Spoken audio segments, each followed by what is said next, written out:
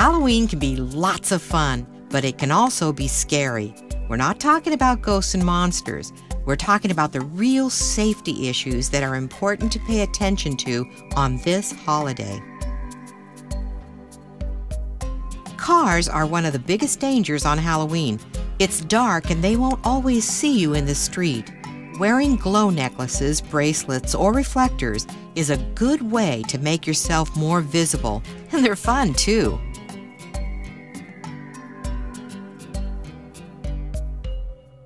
Having an adult with you on Halloween is a good idea.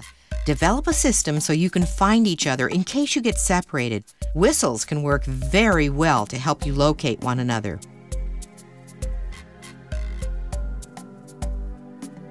Not all streets are well lit, and it's a good idea to have a flashlight with you so you'll be able to see where you're walking.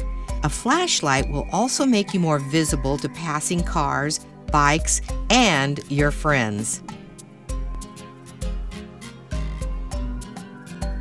It's hard to hold back from eating all that candy, but always have an adult examine the candy before you eat it.